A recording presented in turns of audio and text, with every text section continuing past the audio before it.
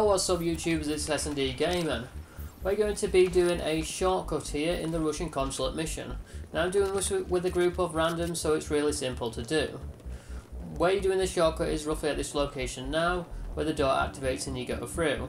You're going to need your signature skill for the shield, and also the deployable shield. And I'd advise you using your health as well, in case you lower your health in there. So once this door opens, we're going to be running through, and we're going to activate the signature skill once we get to the enemies to give us an increased defense buff so we can run past them.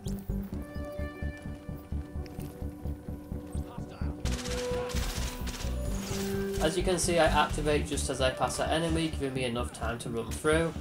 So this is saving you a lot of time, because you can imagine how many enemies that come out of here and you have to do that grind by shooting them. Well, this is kind of so much easier. So you deploy your shield here, allowing you to glitch through the actual door.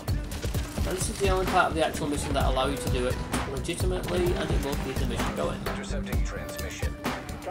As you can see, the directional arrows just fast forward and it's giving me a new directive to go, which is down towards the actual main area where the enemies are.